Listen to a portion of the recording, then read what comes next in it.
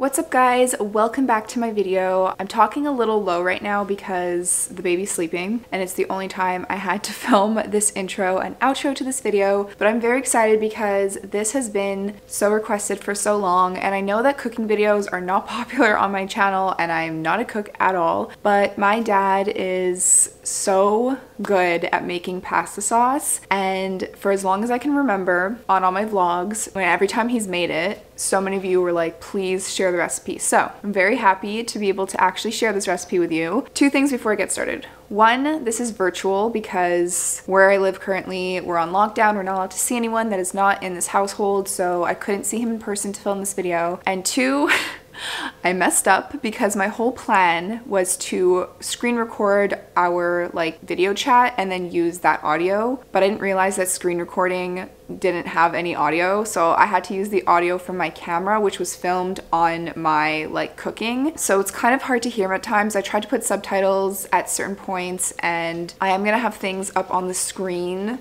showing the ingredients and everything like that, so you guys can get a sense of what to do and what exact ingredients to get. It's my dog. Keep in mind, you do not have to get these exact ingredients. You can make it your own. You don't have to follow it exactly, and this does make a pretty big portion, so you can freeze the rest, which is what Dan and I do, and we use it for lasagnas or pasta in the future. And it's just a super simple way to make tomato sauce, and it's so yummy and very sentimental to my family because my dad learned how to make this from his mom. So without further ado, let's just get into the video.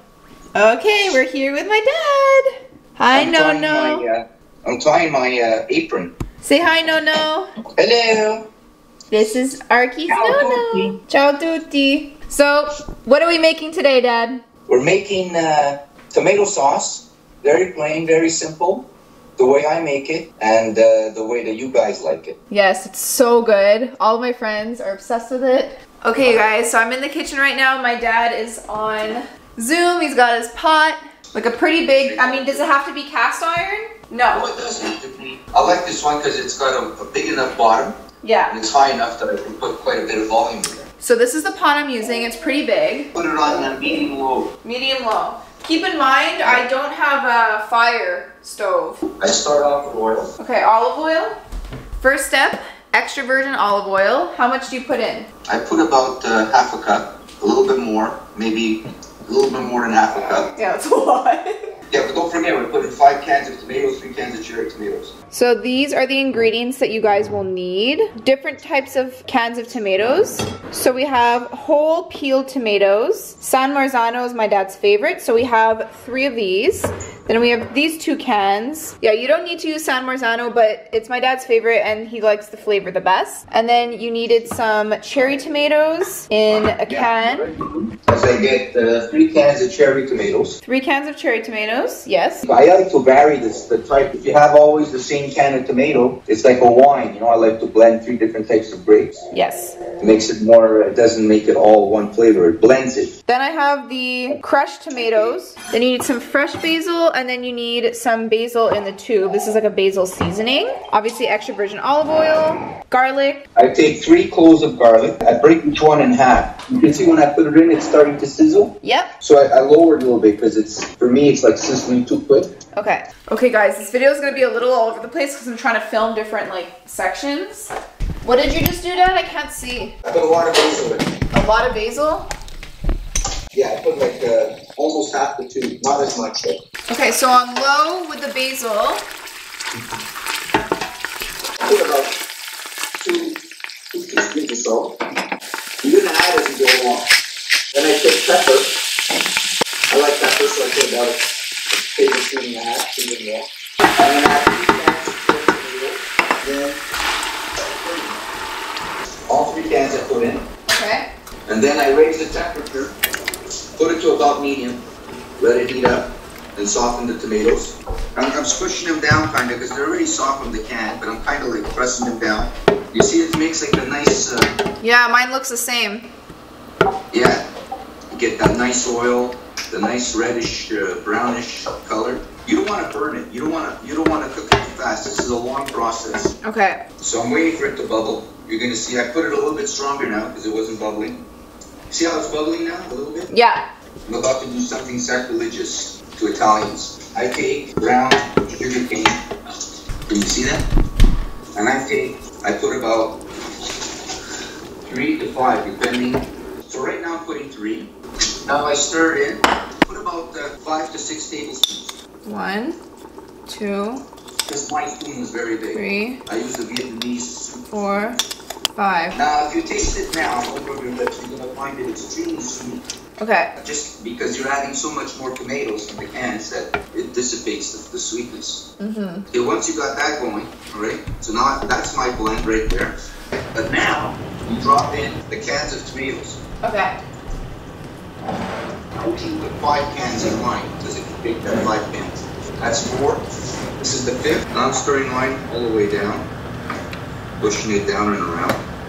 Okay. I have all my tomatoes in. Okay. I push it down. Do I need to squish the tomatoes? No, just pour them all in. Yours looks a lot more orange than mine is. That's probably just the camera lighting. Maybe. Yours also looks a lot more oily. Yeah, I like to put more oil. I'll add a bit more. Yeah, now it looks pretty much the same. Then I turn the heat up to like this is a simmer. You want a slow simmer. Now I'm going to taste it. Mine tastes very watery. Yeah, well, it's right at the beginning. Okay. That's okay that it's watery? Yeah. It's all the water's all going to evaporate as you cook. It's going to get all the juice out. Now at this point, after about 3 to 5 minutes of warming everything up, I'm going to get tomato puree. Sorry, it's strained crushed tomatoes. You don't have to get this mark. You can get anyone. Okay. And I'll put a whole one in. Okay. Stir it up. You have a masher? Something like that? Yeah, I do. I press everything down. Like some people will put them in a blender before, they cook everything. But I use this. You might have to do that more than once as it cooks. How's yours taste? It's not bubbling, it's not simmering, so I raise the temperature. It has to be a simmer. Okay. Now at this point, Alex, you don't see oil at the top. Yeah. It's just tomato. Yeah. So now what I do, I'm going to get a little bit of enough oil in there that the top gets some oil.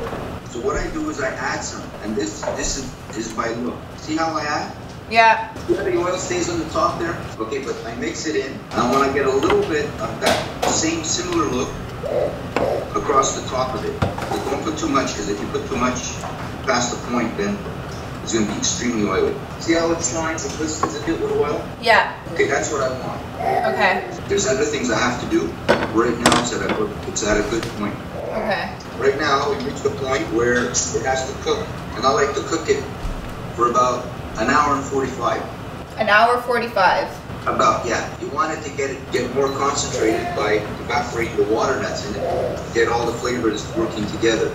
Do you put a cover on top? No, because I want the steam to get out. Okay. The water to turn to steam, evaporate, and get out of the sauce. When it starts simmering, do you bring down the heat? Yeah. Yeah, you don't want it to boil. Like, see how mine is starting to look here, see? So you don't want it to go higher than that. Okay. That type of a bubble. So good. Now, like I said, you can add whatever you like it. This is a simple tomato sauce. I also used to do with some onion at the beginning, which I take it out. Some people put chopped carrots, celery. I take this just tomato, just the tomato sauce.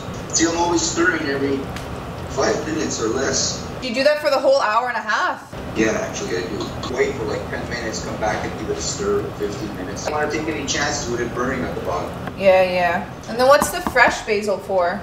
I'm going to add basil near the end.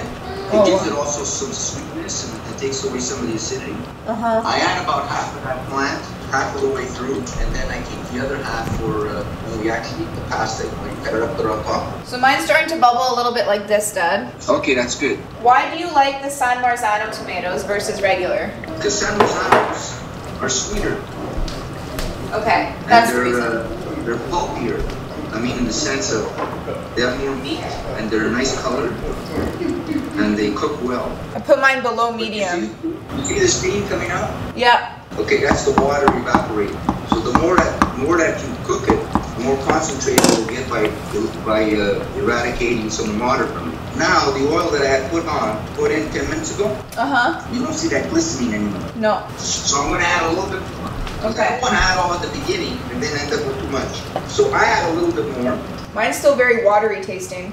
Yeah, it's still watery, that's why I need to cook it. Now I'm gonna get the basil. Okay, what do I do? I'm gonna take about half the leaves. See what I'm doing?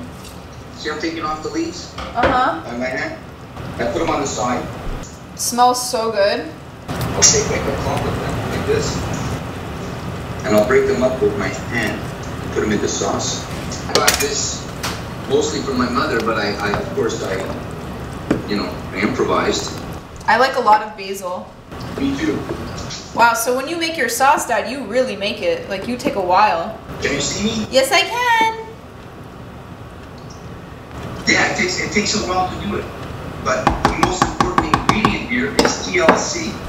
So now it's boiling a bit too much. Can you see it boiling too much? Yeah, mine too a little bit.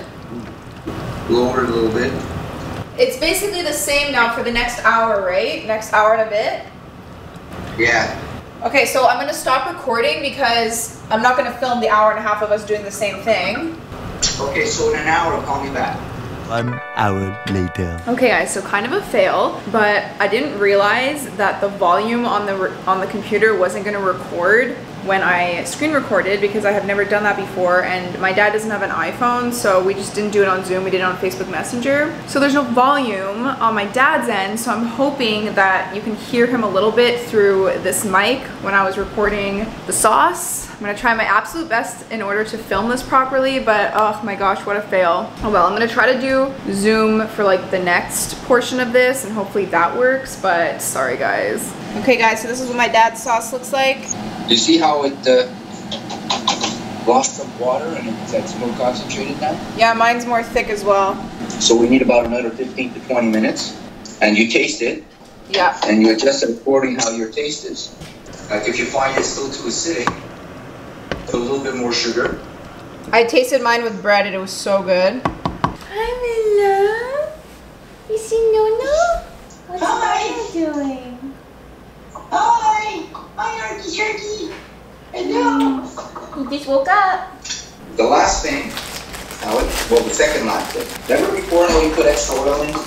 Yeah? Now it's been absorbed, right? And you can see like there's no oil on the top of mine, you see? Yeah. I'm not going to put a lot, I'm going to put more to get a bit of a glisten of oil at the top. This is olive oil. I'll try that. Then when I stir it in, see how it just like glistens at the top? Uh-huh. So that's perfect for me. Now I'll taste it again. I'll rinse my spoon. Yeah. Yeah, that's good. Do you want to add salt now? Go ahead. I don't. Yeah, I don't need Pepper. salt. Okay, so now I'll cook it for another 15 minutes. But I'm going to add a little bit more basil. Fresh basil again? Yeah.